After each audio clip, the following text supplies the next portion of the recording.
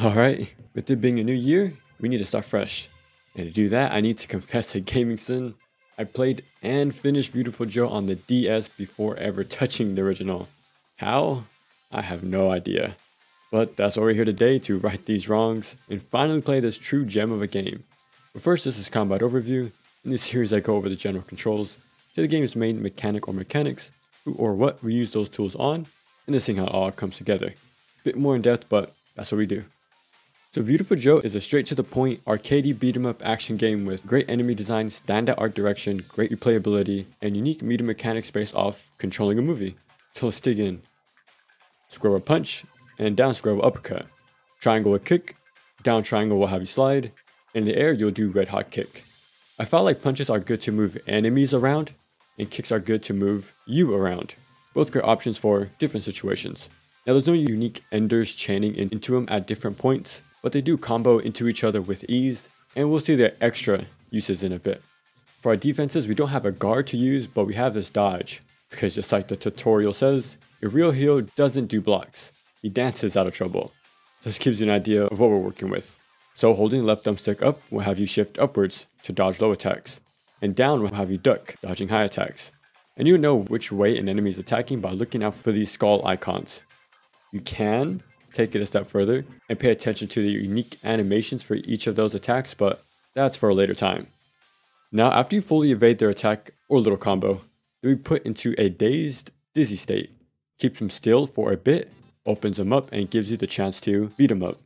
Now, this is more of a pseudo defensive option, but since you can't walk through enemies and it all takes place on a single plane, you can nudge and push enemies around. Great to give yourself space to work with or separate a crowd. You can also jab an enemy who doesn't have armor to stop their attack startup. Helps keep certain enemies in check so you won't have two of them trying to attack you from both sides at once, creating little awkward dodge timings. There's some more awesome defensive stuff in the shop, but they are the most expensive stuff in the whole game pretty much, and you'll see why in a second. Onto a HUD. Parts is our health, of course. Movie reels underneath is our VFX meter. This has multiple uses both for offensive and defensive plays. So the very first one is slow by holding L1. Like its name says, everything will move at a snail's pace. You, enemies, and objects, which is important to know. So defensively, we can slow to give you time to reposition around the stage, or to give you time to react to enemies' high or low attacks. Now to use offensively, once you fully dodge enemies' attacks and leave them dazed, you can go into slow to follow this up with the base attacks, which now we'll see that extra use they have.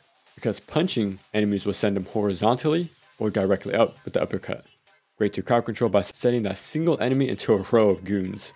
And kicks will send enemies diagonally, so great to send them far off and hit those airborne enemies. Slows also creates a hit projectiles, bullets, missiles, and cannon shots can be made easier to reflect back to sender.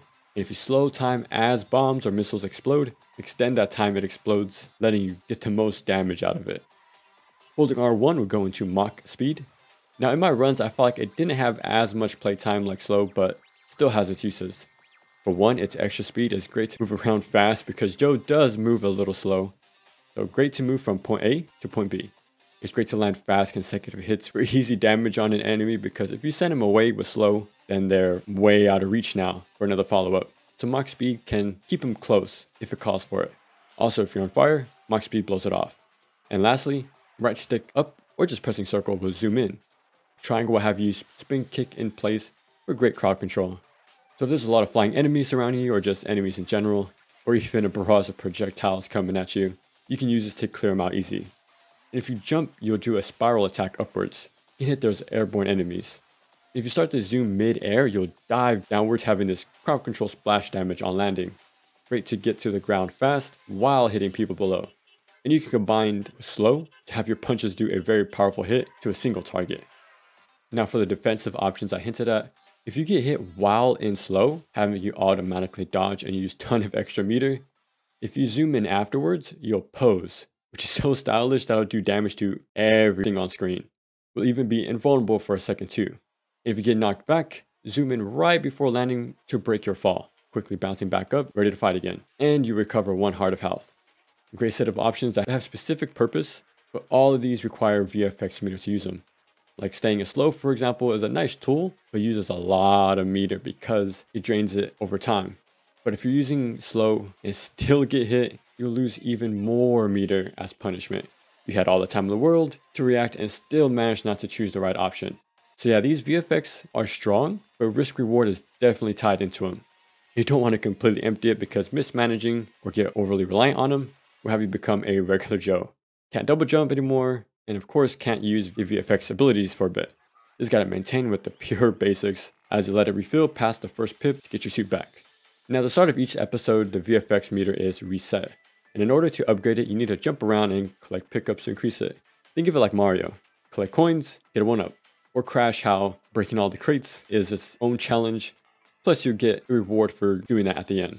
So think of it more as classic platforming incentive to collect items throughout the stage, add some variety, maybe a little more challenge, and gives you increased meter the more you pick up, which lets you use VFX more often.